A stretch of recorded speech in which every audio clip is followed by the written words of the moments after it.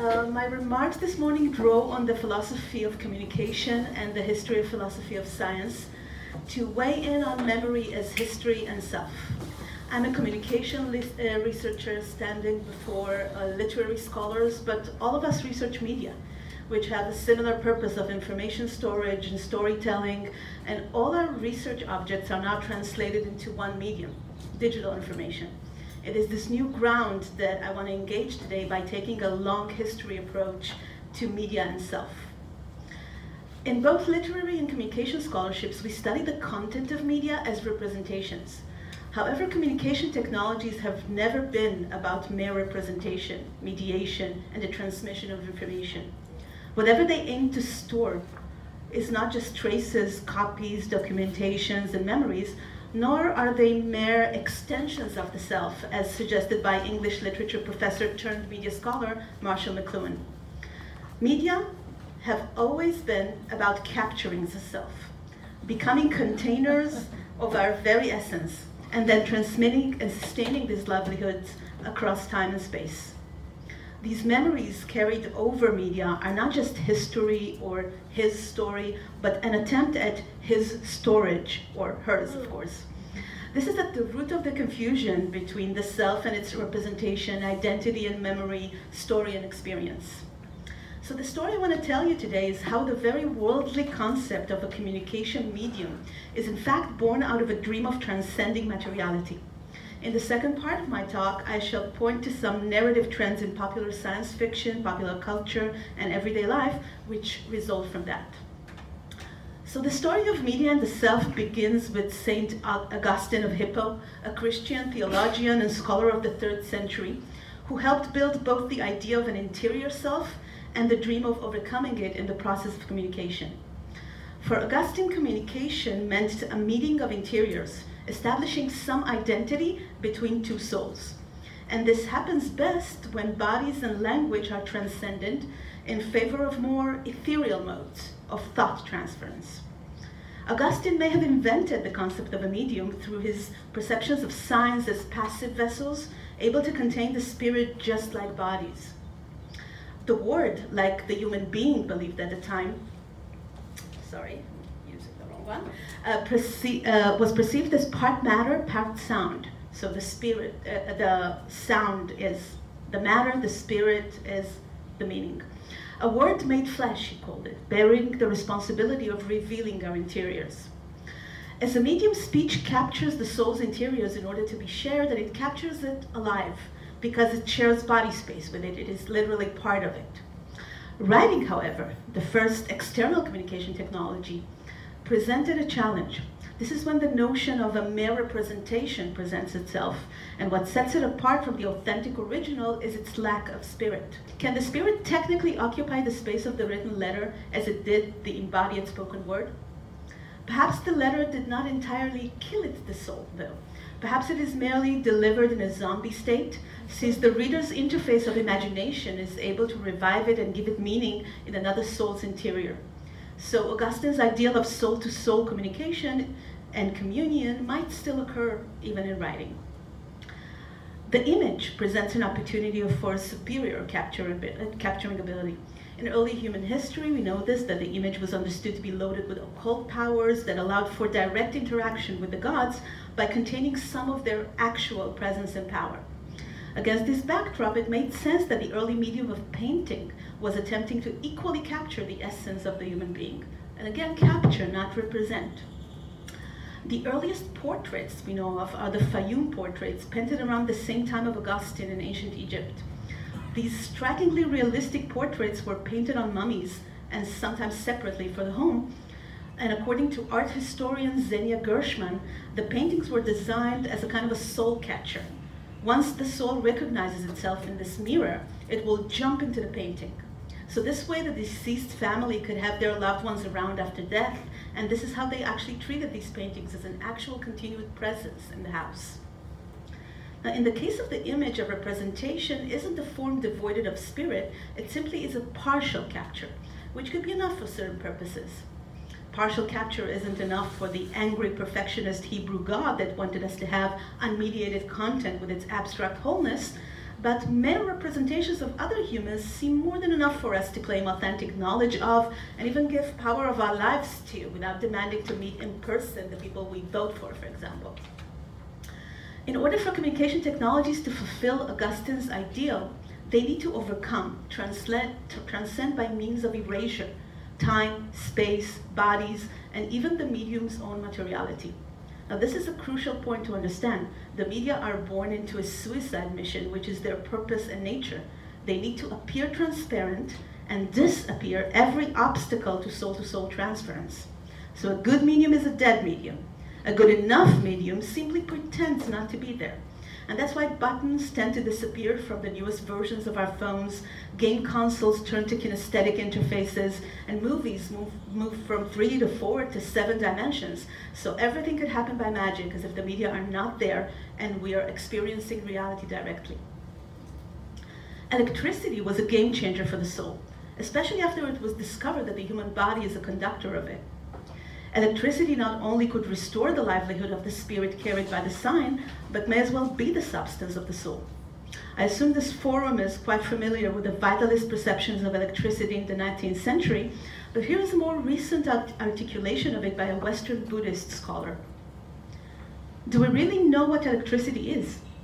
By knowing the laws according to which it acts and by making use of them, we still do not know the origin or the real nature of this force, which ultimately may be the very source of life, light, and consciousness, the divine power and mover of all that exists.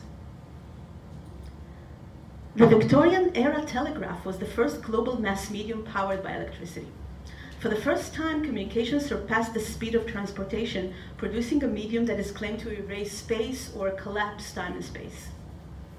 In his work on the telegraph and spiritualism, media historian Jeremy Stollow argues that under these circumstances, it was reasonable for people to assume that electronic communication is also capable of facilitating communication with the dead.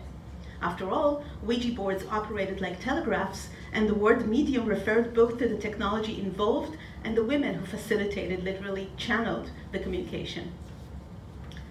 Since electricity was believed to be the stuff of life, it made sense that selves could be best captured by the media it powered. Philosopher of communication John Durham Peters writes in his seminal book, Speaking into the Air, "With telegraphy came new opportunities and new expectations for sustaining one's presence in an autonomous, ethereal world of electrical currents and flows. This was a universe into which human bodies covered in flesh, impaired by weak sensory organs prone to fatigue and slow to move, could never really enter. To the extent that electrical media were capable of duplicating and distributing human presences in this ethereal world of information exchange, the very terms of human communication had been forever changed. To interact with others now meant to read the traces of their virtual presence." From here on, the trajectory of media technologies could be viewed as a process of cutting humans into pieces, swallowing them whole, and spitting them out at will, anywhere, anytime. The phonograph and the radio were successful in separating the voice from the body, so it could provide other souls with another human's warm touch from a distance, be it distant space or a distant time. And finally, the cinema and television captured our entire bodily presence and allowed us to appear in person apart from flesh. The repetitive replicability and ubiquity of still and moving images today has perhaps diluted the livelihood of these captured spirit or merely erased our awareness of its presence. Critical theorists like Walter Benjamin and Theodor Adorno lingered over the mechanics of that erasure a century ago. As a result, all those selfies we take nowadays, although becoming an integral part of our experience, are still treated as mere representations, performances, memories. But perhaps the indigenous people who refuse to have their picture taken in fear of losing a piece of their souls know better the nature of the beast. Remember what media are actually about. The ancient Greek considered memory as a faculty of the soul. In the transition from the Greek concept of the soul to the secularized Western self, memory is what survived as the substance of identity. Memory was a crucial part of the ability to learn and is what separated us from machines, according to Descartes. However, the cybernetic revolution of the 20th century enabled the creation of media that can remember and act upon that memory as well. And by being more like us, digital machines got the closest yet to capturing us. The premise of Norbert Wiener's cybernetics is the metaphor of the organism as a message, treating humans as information. Now, I apologize for these two long quotes that I'm going to bring from Wiener's 1950 book, The Human Use of Human Beings, but his speculative chapter, chapter 5, became hard science for a lot of sciences today, so we need to understand this suggestion properly. Our tissues change as we live. The food we eat and the air we breathe become flesh of our flesh and bone of our bone, and the momentary elements of our flesh and bone pass out of our body every day with our exerta. We are but whirlpools in a river of ever-flowing water. We're not stuff that abides, but patterns that perpetuate themselves. Now, we now know in biology that all the cells in our body are completely replaced in the course of 8 years. So I do not share a single biological cell with 15 years old me. Nothing biological connects 15 years old Carmel to current me. So the perpetual patterns we call memories perhaps today are all that sustain this continuity. And this becomes clear in the plethora of science fiction memory loss narratives, which often produce completely different moral agency when memory is rebooted. Last quote, "A pattern is a message and may be transmitted as a message. How else do we employ our radio than to transmit patterns of sound, and our television set than to transmit patterns of light? It is amusing as well as instructive to consider what would happen if we were to transmit the whole pattern of the human body, of the human brain with its memories and cross connections, so that a hypothetical receiving instrument could re-embody these messages in appropriate matter, capable of continuing the processes already in the body and the mind, and of maintaining the integrity needed for this continuation." So Professor Catherine Hales famously critiqued Wiener for understanding people as patterns of data rather than corporeal beings. She thought this perception of information was dichotomous to embodiment and mapped the Carthusian dualist perception, body and mind. But for cybernetic scholar Gregory Bateson, consciousness is actually connected to the body. It's an emergent property of matter, a production of the many feedback loops with the environment. So the soul is embodied, and at the same time capable of extending beyond its boundaries, flirting through feedback loops with other systems. This is precisely what gives us a sense of presence on the internet, for example. However, if this soul didn't exist prior to the body, according to Bateson, how can it aim to outlast it based on an interpretation of Wiener? This paradox haunted me for a while until I realized an important difference. Cybernetics does not discuss the separation of body and information. It aims solely for replicating patterns. We're talking about imitation in the Turing sense of the imitation game. A good enough performance of you is indistinguishable from you. This is in line with the dominance of the performative approach to identity these days. It's something that you do other than you are. In this quote from Wiener, we see that the pattern is replicated, copied, and transmitted, but not actually transferred in the physical sense. It's not like beam me up Scotty, as Hales suggested, but more like kill Scotty and reprint him on the other side with a 3D printer every single time. The copy on the other side is not the original you, like the paper coming out of the fax machine is not the same paper sent from the other side. It's, after all, a media approach to humans. And from this perspective, this isn't a dualist perception, as it is a holistic theory suggesting a far worse reductionism of everything into information patterns. These vague probabilities or functional terms, information patterns, apply equally to every type of matter. And it does not simply treat the body as another medium. The body is now part of the message. Cybernetics was the first scientific basis for the creation of new media, ones in which the content could be separated post factum from the materiality of the medium and travel into a different medium, intact. After a film was recorded or a newspaper was printed, there's no way to separate the content from the tape or the paper anymore. But the electronic signals of digital information circulate freely between different media. And this marvel is achieved through numeric representation. Every other material proved irresistible and irresistibly translatable to numbers. Numbers, like letters, are merely a representational system. Even Norbert Wiener, who was a mathematician, referred to math as the most successful metaphor ever. Yet it is a metaphor we live by, which recently seems to be acquiring ontological status as the substance of life. If the postmodern is about the precedence of language to the body, then the posthuman is perhaps about the precedence of numbers to reality, be it zeros and ones or just 42. It is a vast topic I dare not go into in length, but in modern physics, digital philosophy is a mainstream theory today, promoted by people such as Edward Fredkin and Stephen Wolfram, arguing the universe is basically a form of virtual reality. The very materiality of what we call material is being challenged, and in this new relational world, representation is the new ontology. Mathematical equations are the blueprint for organic matter. For example, the Blue Brain EU project aims at replicating a human brain by simply building a mathematical computer simulation of a full brain activity. In short, reality has lost Turing's imitation game, but to a mathematical, not a linguistic copy of it. Numbers are the medium that is now the message. According to physics scholar and popular science writer Margaret Wertheim, this attitude invokes an even more ancient Greek idea. Pythagoras formulated a philosophy of nature in which the true essence of reality lies in the immaterial realm of numbers. Numbers were literally gods he associated with the Greek pantheon. For Pythagoras, the soul was too essentially mathematical. Its ability to express things rationally, literally in terms of ratio, was its primary characteristic. Mathematics was part of his religious practice to help free the soul from the shackles of the flesh, so it can ascend and visit the numbers realms as soon as possible, as often as possible. So I wonder if spending lots of time online qualifies. Whatever is downloaded into computers today is expressed in numbers, particularly the numbers 1 and 0. The number 1, associated with the sun god Apollo, was the most important and all-encompassing for Pythagoras.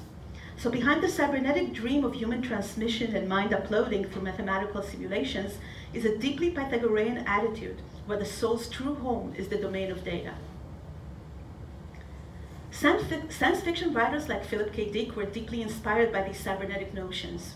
And contemporary science fiction movies and TV series based on that generation's legacy take the plasticity of the human as information patterns for granted. Selves or consciousness in the form of memories are transferable between organic and inorganic matters, able to embody various inanimate objects from houses to spaceships and naturally computer networks. Just like new media converged former media by cannibalizing their diverse materialities, they now aim at digitizing all organic entities. Emotions, memories, awareness, life, whatever different modalities they might have, chemical or electrical or biological, are assumed to be translatable to numeric representations just like sound, image, and writing were. In our popular science fiction narratives of machines becoming suddenly self-aware, such faculties are visually represented in terms of access to restricted information or receiving additional information in the form of rogue code or virus. What separates life from death, machines from humans, is not different stuff that abides, but just a few bits of information. And I've compiled for you just a few minutes from one of them is from Westworld, when Maeve gets awareness by the visual metaphor of more access, and a minute from Humans, in which all the machines awake just by getting a virus. So let's see that moment. It's visually represented as more information, access to more information. Or we get a virus, we get a piece of code, and suddenly we are aware. Feelings, reflexivity.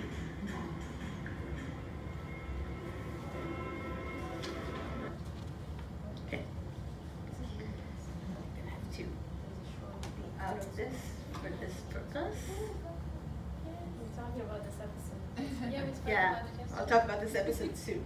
Very good. Okay, so what contemporary media cannot capture yet, they simply pretend to.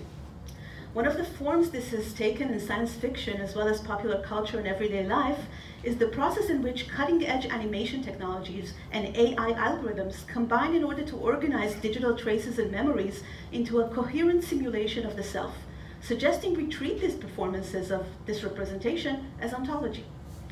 The awarded TV series Black Mirror doesn't define itself as science fiction, but as depicting a world we are at the threshold of, merely a step away. Some of its episodes have already materialized into culture one way or another. In this first episode of the second season, titled Be Right Back, an AI algorithm given access to information left by the deceased online provides a comforting service to his widow by imitating the discursive style of the deceased. First in a written chat, then in his actual voice compiled through access to audio files, and finally as Frankenstein's monster, embodied in an artificial flesh. Although the deceased was painfully inattentive and her new husband aimed to please her, the grieving widow confronts him in the episode's climax. You're just a few ripples of you. There's no history to you. You're just a performance of stuff that he performed without thinking, and it's not enough. She cannot bring herself to get rid of this very expensive piece of memory tech, but she realizes ultimately that with all its sophistication, it is no more than a memory. That even an animated, smartly curated collection of memories cannot suffice for identity. This powerful conclusion is delivered through the last scene, spoiler alert, in which this technological creature continues to live in her attic alongside the boxes of old family pictures as just another memory, dwelling where memories belong rather than among the living. I'm sure everyone in this room knows at least one person who is not alive anymore, but his or her social media profile and other online data are still up. This has been a major issue in my field of digital culture for the past few years. People noted practices of grieving first. It was interesting to see people talking to the deceased in first person through their old Facebook page in a way that resonated to the attempt to channel the dead through the telegraph.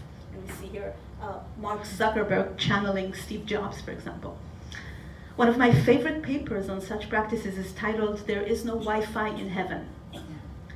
Later, the fate of this data itself was negotiated. It is now framed as digital legacy, debated in terms of property or memories akin to photos and letters we leave behind. One of the most interesting questions raised is if the right to privacy extends beyond the grave, beyond the limits of one's identity, which is still understood as embodied in our codes of law. But something much more interesting is happening too. More and more people start treating this data as identity pieces, bits of one's soul. When Facebook denied access to family members of a deceased user, they often said to the media things like, "I felt like I lost him all over again." John Jacobs is but one example of many people who build, animate, and sustain an avatar for their deceased loved ones in a virtual reality environment or a video game where they can still pretend to spend time with them. Just like the Fayum portraits of ancient Egypt allowed the dead to dwell among the living, we are moments away from living in that episode of Black Mirror. Services like Eternomy already suggest you can train their algorithm to write like you, and once you die, which now takes the form of you not answering your weekly emails from the service twice, you will be right back. The algorithm will pick up from where you left off. People online won't even know your body is literally out of the picture. Whether a simple algorithm or a pricey hologram, our stories and styles are now remixed and generated to create more of the same performances of us. Mainstream examples range from dead musicians that are still performing, like Tupac Shakur and Michael Jackson, to Holocaust survivors who will soon not be among us in flesh, but will still be able to tell their stories in first person to new audiences. And if you don't know this project of UCLA, I think, let's see a minute of how this looks like. My name is Pinchas Guter. I will answer any questions you might have for me. How old were you when the war ended? I was between the ages of 13 and 14 when the war ended in 1945. Do you remember any songs from your youth? This is a lullaby that my mother used to sing to me, and I still remember it. It's in Polish. Jadą dzieci, jadą drogą, siostrzyczka I brat, I nawidzieć się nie mogą, jaki piękny świat. Yeah. So this is the new memory. We already have graves with QR codes that give you a peek into the deceased's memories. It won't be long till we walk through a graveyard and a colorful holographic ghost will be jumping from every grave like in a Harry Potter movie, introducing themselves cheerfully and offering the secrets to their famous cookie recipe. In a world that doesn't believe in a soul anymore, we're eager to leave behind information, but not in the traditional sense of ideas that live on through books. The media of the times obscures and erases its own materiality to blur the boundaries between the dead and the living, memory and identity, which are all perceived as information patterns within cybernetic systems. Perhaps the only differences now lie with the nature of the animating agent. As a result, there is a current debate in anthropology to what extent the metaphor of performance remains relevant for understanding identity in the digital age. Terry Silvio suggests we use the metaphor of animation, which no longer assumes one embodied actor behind each persona. According to media philosopher Friedrich Kittler, the very concept of media is disappearing these days, and only one medium of a dubious ontology is left, quote, code. And if media are indeed disappearing, does this mean they have succeeded in their original mission of capturing and connecting our souls in a hive mind digital realm of telepathic communication?